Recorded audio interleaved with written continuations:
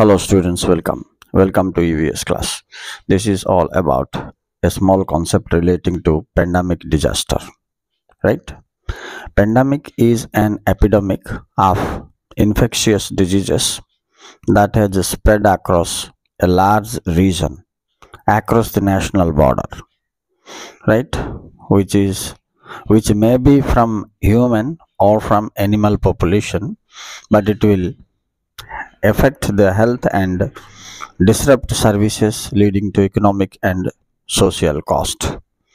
So example for this we can state is Ebola, Zika, COVID-19, cholera, dengue, yellow fever, etc., which are found from time to time on our globe, either in Africa or in Asia or in USA or in any other country.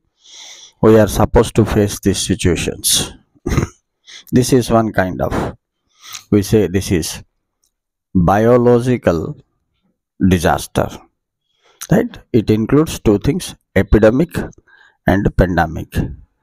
Epidemic is a disease spread for a small area, a particular region, less vulnerable, but pandemic is at a high scope and it covers a large area and it is more vulnerable for human civilization.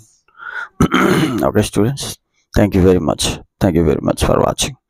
Next I will tell you about other kinds of causes of disaster, natural disaster.